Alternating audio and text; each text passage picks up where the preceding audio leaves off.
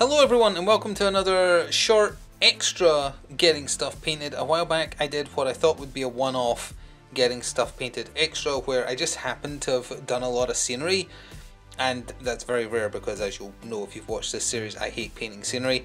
But it's happened again where I've just had a bunch of scenery from different games and just miscellaneous things that I'm going to do another one because I'd rather talk about it in this small bite-sized thing than have it clutter up a normal getting stuff painted where the miniatures are more so the main deal. So yeah, I've been painting a bunch of stuff.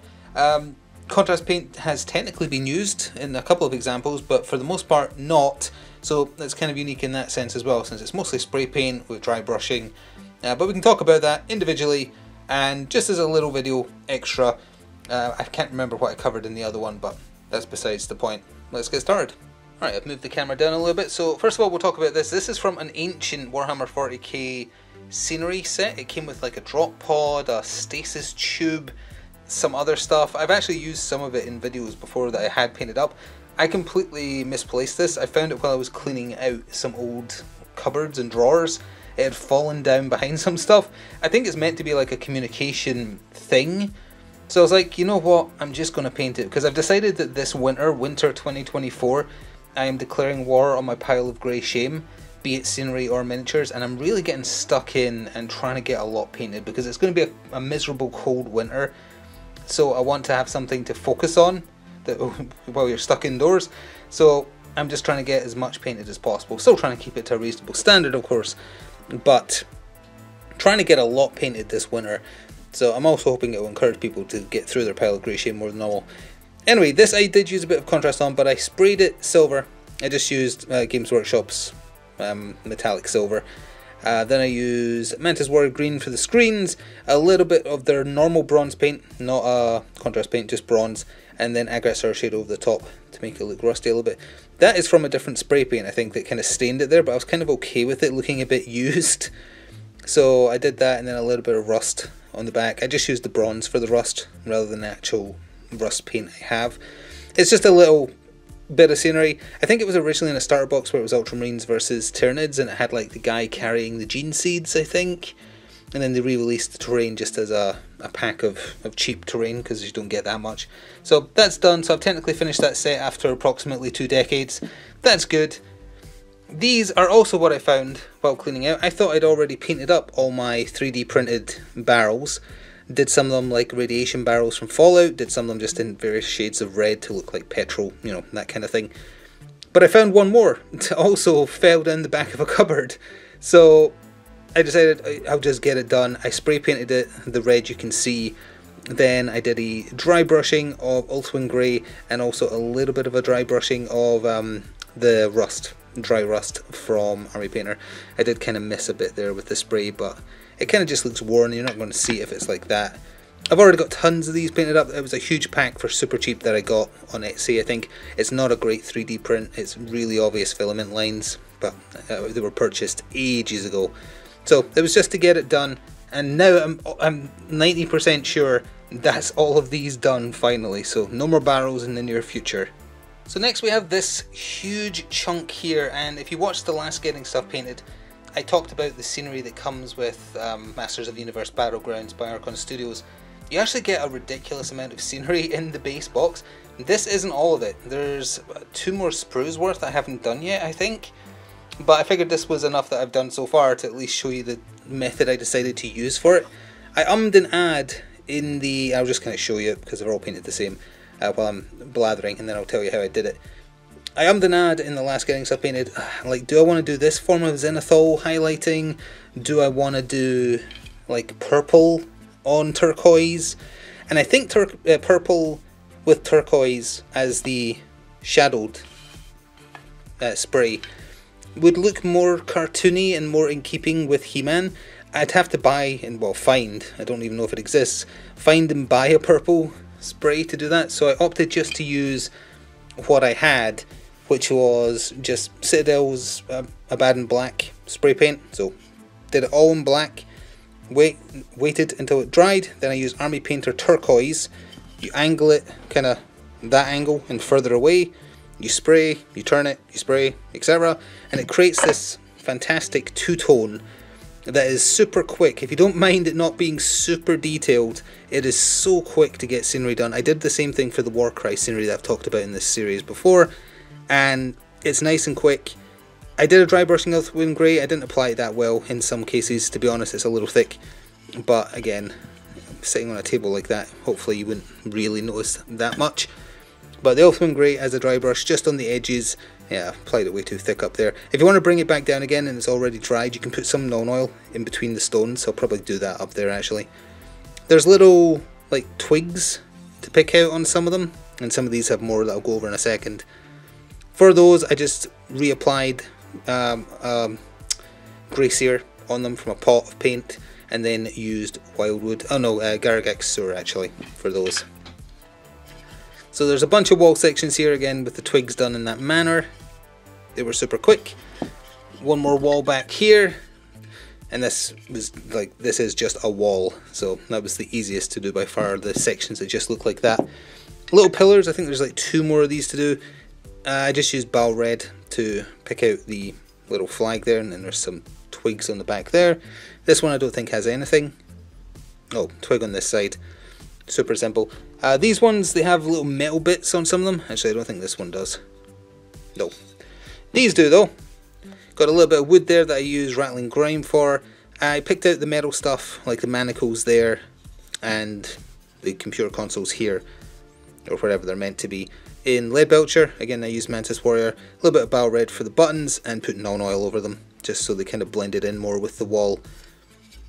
And on this side there's pipes and whatever that's for. So again, it's, you know, if you take your time, you could definitely do each of these far better.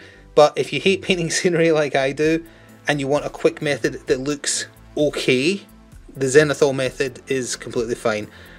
As I say, if you have a purple spray paint, I don't know why you would, but if you did, I don't know, maybe collect Thousand Suns or something. Not Thousand Suns, the Celestian ones. Well, either way. I think purple base with the turquoise angled down might look better, or at least more cartoony. But I'm happy with the turquoise on top of just pure black. I think that works for just looking like a dank dungeon. Now the official playboard it comes with is like sand tiles, but the walls are quite dark. If you wanted it to match the sand tiles, what would you have to do? A sand coloured spray on top of black would work. It would look like darkened sandstone. I feel like that would work. I wanted it to kind of look dank, so if I ever want to use this scenery for Warcry or something, it kind of fits. Yeah, it's got hex bases, but it doesn't really matter if it's together. It's more so just for the walls that don't have the futuristic stuff on it, obviously, but just stuff that has like sword iconography. Oh yeah, that was just a Nazrag yellow for the swords there. Like that just works. It's just line of sight blocking. There's a few bits that have like ladders and stuff. I haven't done those yet, so there's at least a couple of those. There's a couple more pillars and then a few more wall segments. You get a ridiculous amount of scenery in that core box. But I'm through like 3/4 of it, and I hope to get the rest done soon. I probably won't go out of my way to show that off unless like super quick just to say it's done, because it's going to be done exactly the same as this. Let's cover this real quick since I blathered about that for a while. These are hot off the press and might actually still be a little wet, but these are the 2 pathetically small statues you get with the Apocalypse box for Crisis Protocol that you've hopefully seen the unboxing of. They're smaller than a standard sized human character for the game. Like they're smaller than your bog standard Spider-Man or Captain America. I don't know why the statues are that small. They're obviously dwarfed by Apocalypse, but he's pretty large. So these are just thrown in to try and charge more for his box, as I said during the unboxing. Or maybe to force you to try and like convince you to get the overpriced scenery sets that are themed around him. I don't know. But I just spray painted these Grey Seer, and then I used Agoros Dunes to kind of create that. I'm going to do the same on Apocalypse's base as I did for these, because I like the sandstone look. It kind of fits his Egyptian theme. The statues look neat, don't get me wrong. They should be larger, they should dwarf a normal figure so they actually look like a proper statue. These just look like somebody was having a joke and pretending that Apocalypse is super short, or was super short. Maybe it was back in the ancient Egyptian days, I don't know. But it's pathetic that these are so small, and I mean, Apocalypse is large, but he's not that large. So it clearly is just like padding to try and justify what they charge for his box, and it didn't quite fly with me, honestly. So I had to move the camera a tiny bit to talk about this last thing.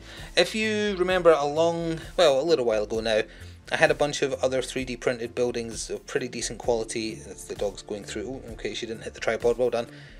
For Battletech Alpha Strike. I think I mentioned then there was one last building I had that I wasn't getting around to because it was so much larger than all the other ones. Well, hey, it's this one. Unfortunately, the colours don't quite match.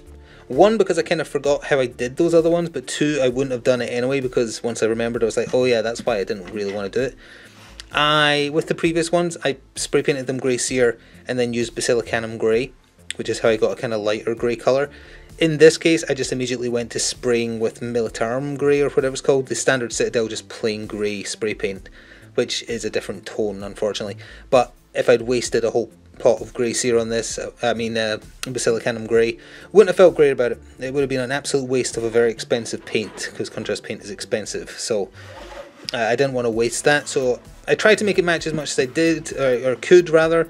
I used Wildwood for the darkened parts on the roof. I dry brushed with a little bit of the Elthwyn grey.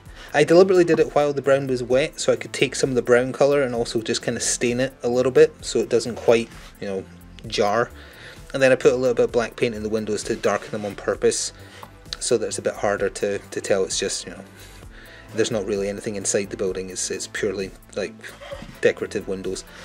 But it didn't turn out as well as the other ones as a result of me having to save on paint by spray painting as a base coat, or it doesn't match up either. But it does match up more to other buildings I've done way in the past for Battletech, and it's the right scale for mechs to be able to jump on this and use it for cover and stuff. It's a fantastic looking bit of scenery, purchased from Etsy, I think it was a while back now, but it's done. It's been sitting waiting for ages and it's finally done. I wouldn't say it's fantastic, might end up touching it up in the future just to improve it a little bit, but again, this is about getting the pile of grey shame painted, and it's taken a big dent today. And that is going to do it for this Getting Stuff Painted little mini extra episode number 2.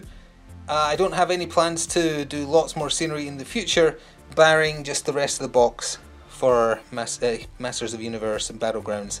I'm trying to get the name right rather than just saying the He-Man Game by Archon Studios, but I won't bother showing that off since it's just done the same way. So yeah, probably not going to be another extra focused on scenery in a while, but last time I said that, I think I said it's probably going to be the only one, and I ended up doing this, so who knows. Either way, winter 2024, get your pile of grey shame painted, or do a dent into it, do it a damage. That's what I'm trying to do, and I'm trying to encourage everyone else to do it as well. Either way, enjoy the rest of your day, and see you tomorrow probably for a proper upload. Until then, ta-ta for now.